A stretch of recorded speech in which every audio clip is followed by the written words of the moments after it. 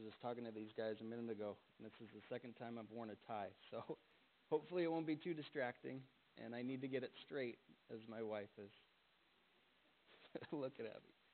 So thank you for being with us, though, tonight.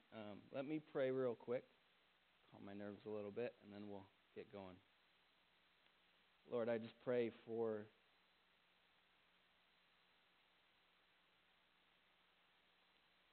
you to use me as your mouthpiece tonight.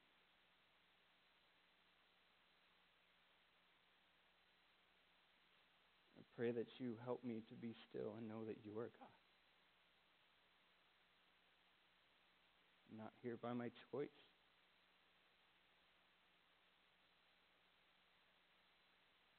I'm not worthy of this. I pray that you're with me, and I pray that you're with us. Open up our hearts and minds to the understanding of your word and looking out at this world and being your disciples who reach out in love and grace and truth. Bless this time with us. In your name we pray. Amen. So tonight we are in Psalm 119, verse 104. It's a very long verse. But it's found on page 962 in your Bibles, and it says this: I gain understanding from your precepts. Therefore, I hate every wrong path. This is the word of the Lord. So the ways of understanding and the effects. Someone once said, God is different to all. We all read the Bible. Each time you read it, the meanings change, you change, your life and situations change. It's all your interpretation and no one else's. Look into your heart and mind and you will find the correct and true answer. Someone else said, we are made to excel and explore and discover and learn and challenge and grow and know ourselves and be real people with ourselves and each other. Don't worry about being saved, just be saved, if that's what you need, and live good. What are the ways of understanding today?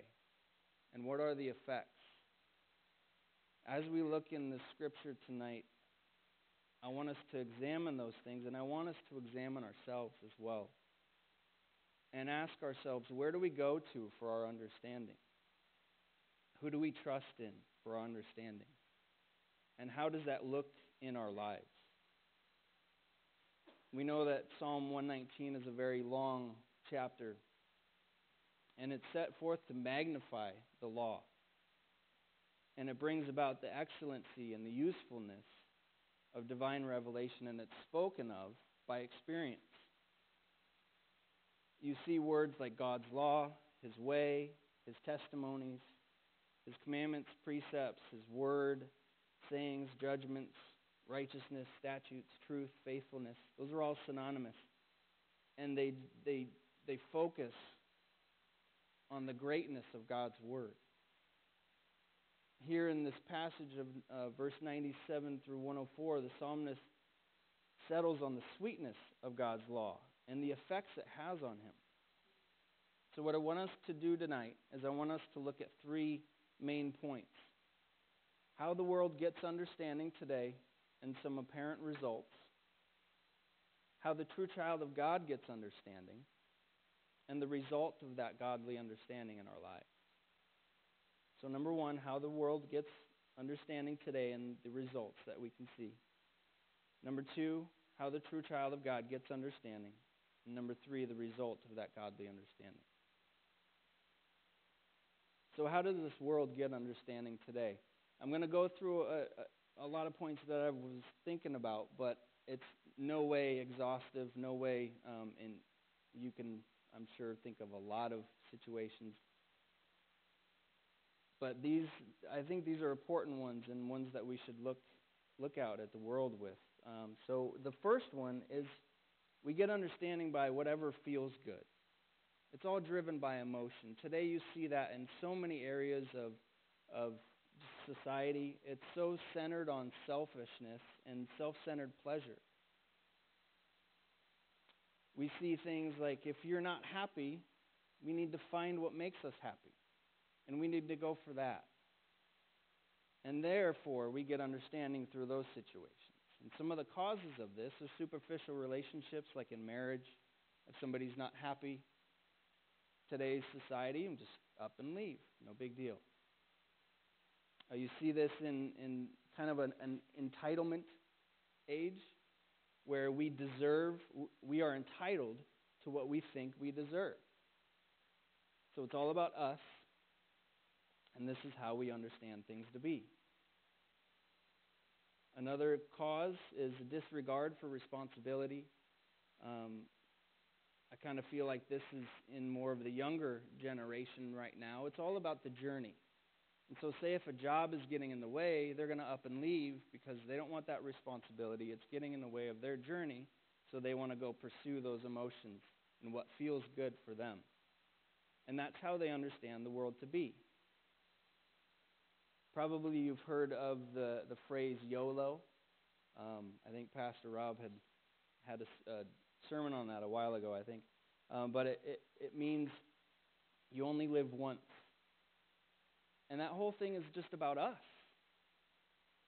It's all about you, and it's all about what you want to do, and you only live once. There's nothing else, so just go do what you want to do and just live life to the fullest. And that's where you'll get understanding of the world, and that's where you'll get fulfillment. We see media doing this and targeting ourselves and targeting us as the important one. We reinvent ourselves through social media and other situations, and if people aren't receptive of who we are, then we switch ourselves, reinvent ourselves to make us different people, essentially. And that's how we get understanding. We're like chameleons. We just constantly change. We see many, many self-help books all over the place. 8 things to help yourself be a better person, have your better life now, your best life now. And it's all about us. It's all about lifting us up. And that's how we get understanding. I was doing a little bit of research on this, and I came across Oprah Winfrey's website. And it was interesting because the title of this was How to Understand Your Importance in Life. And 2 of them kind of stood out to me, and they're very interesting. So I'm going to read them, and it says, one of them says, join a religion. Many people find purpose by believing in a higher power. Religion is a great way to change your perspective, and even if you don't believe, you can always meet someone new. Another one says, you don't have to change the world. We don't live in a fly or die society. There is plenty of room to sightsee and blaze a different trail. The most important person to be important to is yourself. We do this even in church. In emotional understanding, we get fueled by this emotional response, and we distort the view of God. We start making him into our own image. We start exalting man and his ability, and much of our spirituality today is focused on emotion and experience and not on truth. And so that's how we get understanding. We get understanding by these mystical responses and mystical experiences, and it disregards the authority of Scripture. We see questions all over the place with regard to authority. People say, how dare you question me?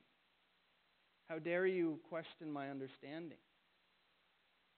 I am myself, and I can find understanding no matter what. So who are you to question me? And this is where our human autonomy, our self-governing human freedom is lifted up, exalted higher than any portion of where it should be. You are the authority. You are Lord of your life, says the world. And this is the understanding from the world. You are the master of your own destiny. If you really try, you can accomplish anything you'd like to do. And if you don't, there's something wrong with you. I have an atheist friend who has a tattoo across her wrist that says, make yourself. Us and what we want to do. We have notions and beliefs that we are born good. Just trust in yourself. Just look into your heart, and there you will find understanding. No regard to God, no regard to Scripture. We have a huge problem with authority today in our individualistic society. The words obedience and submission are bad words in a lot of our society. You are the highest standard, not God. You, man, are the highest standard, not God. And you yourself can have understanding. We get understanding in whatever seems good by our reason. Our reason, our human reason, is lifted up. And a lot of this is, you see this in the majority wins. We go with the crowd. Whatever is the popular thought, we go with that. And that's how we understand the world. Because who so-and-so said this, then we will agree. We don't really look into it to test it and try to find understanding where we should go. In a class that I was taking, we were watching this video, and it was kind of a marketing thing, and it was talking about, Apple, one of the greatest, biggest companies out there, and they would first drive it on why they were producing an item. And so a lot of people would latch onto that, and it was like 15%. And then the 40% after that would be followers of those people. And then the 40 after that would be followers because everybody else was following. So this was just kind of a migratory thing that whatever was good, whatever was popular to the crowd, people would go for it. So this lifts up our reasoning of trying to understand with our minds and our reason of how this world is. And so our culture dictates our reasoning. Another thing is our culture dictates our theology. So you go deeper into the church, and it's, I have a brain, therefore I can. I myself have the ability. So we define God through our cultural lenses, which is fueled by emotion, which is lifted up by our reason. We have no need to know church history. It's irrelevant. Whatever is important is here and right now. We don't need to look back. We don't need that stuff. Man's opinion versus God's word, we see that everywhere today. And oftentimes, man's opinion wins out. And this is how we understand the world. Authority of Scripture, as I mentioned earlier, is greatly undermined, so we look to culture. We look to culture for the answers, to find reasoning. We're in a subjective relativistic world that says your interpretation is right. Truth to you is right, and no one should question that. It's all your perspective. Don't think, just allow. Just go with the flow. You have a reason, you have emotion, and that's how you get understanding. It's all experiential. There's no intellect. Theology is deemed unspiritual and unimportant. Your reason and your heart guide you, is what the world says. And it'll guide you into all truth and understanding. Why? Because you have the authority. You are the one who can do this, who can understand the world. A friend of mine, a poet and theologian, said this in one of his songs. He said, it would be easier to get along, but if everyone's view is true, then who is wrong? This is a world that we live in, and our understanding is based off of our culture, based off of what we want. There's a way that seems right to a man, but the end is the way to death. So with that, we look at the understanding of a true child of God. How do we get understanding? Here we find the psalmist saying, through your precepts, I get understanding. Through your precepts, what is that? We looked at the synonymous words of that, and for us, it's compiled into Scripture now. It's God's Word. And this is the external source for our understanding. Truth is outside of us, and God's special revelation. Truth is divine. It comes from God, not culture, not feeling, no reason. Truth is absolute. It's not a truth. Scripture is the truth. Truth is objective. It's not swayed by feelings that can fluctuate. It is exact and it is explicit. It never changes. Truth is immutable. So this truth is revealed to us by God. God, Almighty God of all creation, has revealed Himself to us. And He wants us to understand and to know His ways. He wants us to know His will, His teachings, His commandments, how to live life, and how to get understanding. All-powerful, the all-powerful, all-knowing, all-present God Himself has revealed Himself to us. That is truly amazing to me. And He's revealed His word, His will to us in Scripture. And it is the standard for faith and godliness. And it's the standard for belief and faith in life. And it's laid out in His law. We've been talking about Leviticus, and one of the reasons for the law is to show us our sin, to show us that we need a Savior, and to show us the redemption in our Savior. And it is also for our own good and for our freedom. And so you think about if you have, say you have a bunch of property way out in the middle of nowhere on the edge of wilderness, and you have a pet, you have a dog. You want this big area for him to just go and play, and you get a bunch of toys and you get a bunch of apparatuses and whatever, and you just have this whole area for him to play. Now, what if you didn't put a fence around it? He's an animal. He's wanting to just take off and go and explore, and as soon as he goes into the wilderness, you know what could happen. So you put a fence around it. You want him to be protected. You want boundaries around him so he can truly have freedom and so he can truly have protection. And this is what God does for us, setting out His law and His truth in Scripture for us to be guided and for us to have freedom and understanding of this world. And through this understanding, we need to know who we are as well. John Calvin once said, knowing God begins with knowing yourself. In order to know who God is, we need to know who we are. And in order to know who we are, we need to know who God is.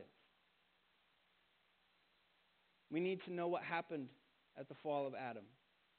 And we need to know what extent did the fall affect humanity. We need to know who we are as natural people and our ability or lack thereof. We are created beings governed by a personal God who has revealed Himself to us in Scripture for our understanding. And He has given us His law, but no one understands. We are not able to understand the things of God apart from the Holy Spirit. See, the Holy Spirit is the internal source to get understanding. He's the one who gives us understanding of God's truth. And there are two parts to this. The first is regeneration. We know that this is the rebirth, the being born again, the glorious work of the Holy Spirit in us, where He gives us a brand new heart, and He takes the heart of stone out of us. He gives us a responsive heart that can love God, that can understand His ways. And so He brings us to life. He gives us a new nature, so we have new desires, so we can love Him. And by that regeneration, now that our eyes are open, our minds are open, and our hearts are open to the things of God, He teaches us. He teaches us and gives us this understanding. And so we have this desire to pursue Him, and now He teaches us. He reveals Himself to us in His truth. And it changes us, it transforms us, it renews our minds so we know His will and we know that we have understanding in this broken and fallen world. He is the truth teacher. The Spirit of truth has been given to us as the truth teacher, and that is one of his jobs. And that is truly amazing, because I stand before you. If you saw me 4 years ago, you would think completely different. It's unbelievable, and it's all the Spirit of God revealing himself to me. And that's his job. He reveals himself to us, gives us understanding in the degrees of our lives. It's different for everybody else. And so we lean not on our own understanding, and in all our ways we acknowledge him, and he will make our path straight. And so why is this better than the world's understanding? Why is God's truth and his understanding better than the world? Because he is God and we are not. We are created beings, governed and watched over by a sovereign God who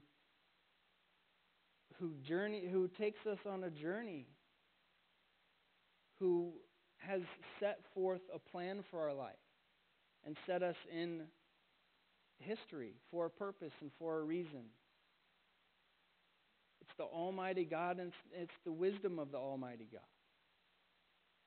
That is the understanding that we can go out into this world and we can have confidence and we can make decisions in our own life, trusting and knowing that we have a purpose and that we have an understanding, because a sovereign and mighty God has given us that understanding that we could not have before. We've been brought to life, and now we have a new life. So what is this result of this godly understanding?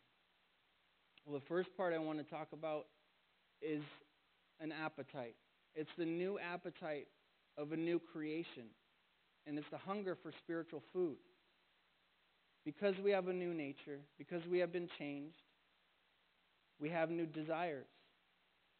And one of the desires in this context that we see in Scripture tonight is a desire to look and to understand and to know truth from false, to discern what is true and what is false.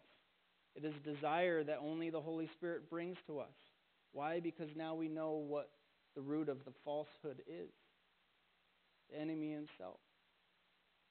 And so the Holy Spirit drives us to want to know truth, to want to have understanding, because now we see what the world is, what it really is.